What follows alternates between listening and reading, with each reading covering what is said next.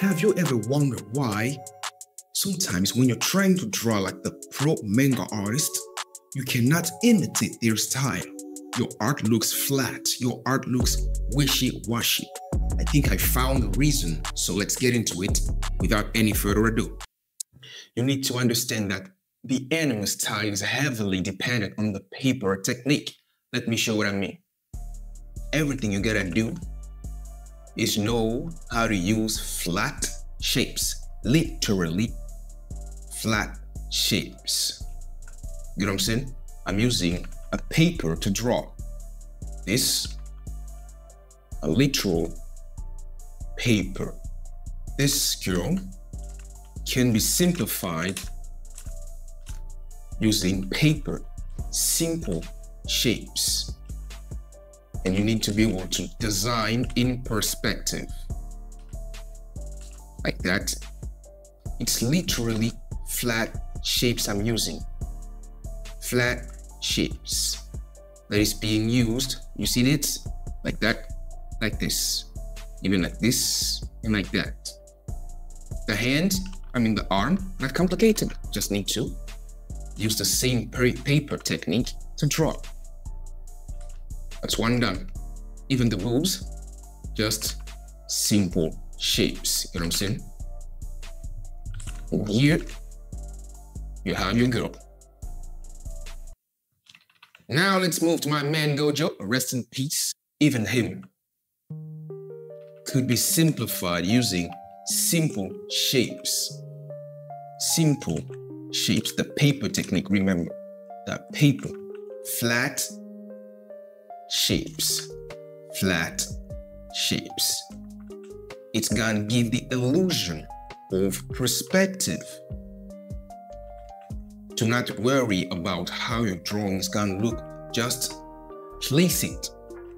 Place the paper to create an illusion, right? An illusion of anatomy. Even this little girl right now, the same technique was used. The paper technique. This time, trying to draw a character in perspective, giving the illusion of form using the paper technique. You see, I'm using flat shapes, nothing too complicated. This helps a lot when trying to capture weak positioning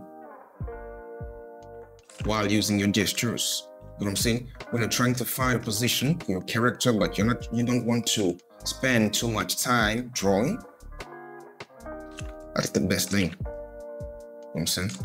The best thing to do is using those simple cube-like shapes.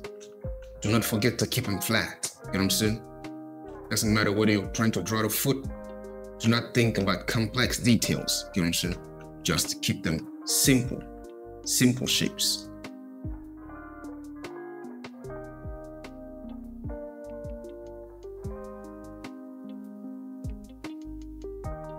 Let's give her a little tail and cat-like ears. The other one, my friend, is gesture and form. Now that you have a little bit of base on using the paper shapes, we're going to combine it using a little bit of 3D form to convey more the illusion of perspective. You know what I'm saying? Gesture, flat shapes, perspective is going to make sure that the drawing is full of life. Let me show you what I mean. If I want to draw, I will use boxes to place my head in perspective. Combination of boxes and flat paper-like shape to draw my character. You know what I'm saying? Another tip I got for you is to learn to exaggerate.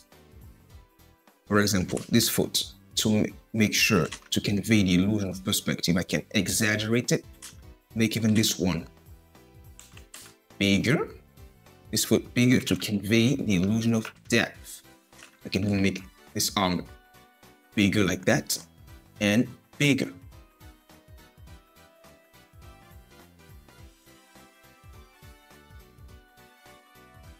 Anyways, guys, I'm gonna put some notes for you to study. With all that being said, guys, I'm gonna see you on the next one.